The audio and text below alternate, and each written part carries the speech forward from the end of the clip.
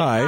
I'm just calling about the traffic backup on 17 East. Yes. It's actually from Old Vestal Road towards Appalachian. Holy cow. That's really backed up. That's another like 5 miles. It's not backed up that far, but I got on in Vestal, so it's backed up from Old Vestal Road towards Appalachian. You're jealous, aren't you? You wish that you could be as confused as I am every day.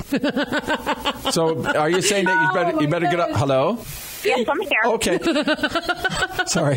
So in other words, you want to get off Appalachian. If you're going to go through there, you might want to go through Appalachian, get off the Appalachian exit, or just take your chances on the highway. It's one area, but it's not like you're sitting for a long time. Everybody has to get over in the left lane, and it's flowing traffic. All right.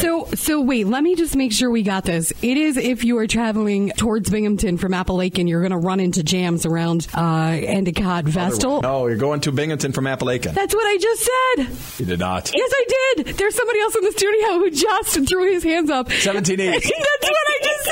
If you're getting on the highway in Vestal, from Vestal to Binghamton. Thank you. That's what I said. 17 East. That's what I said. That's why you wouldn't get off in Appalachian, because you're not running into it until you're almost. Oh my goodness. You're not running into it until you get to the Vestal. The Thank old you. Vestal. I'm validated. But like I said, if everybody gets over in the left-hand lane, it just flows. Okay. That's what we should take from our time together. What? What? Glenn's crazy.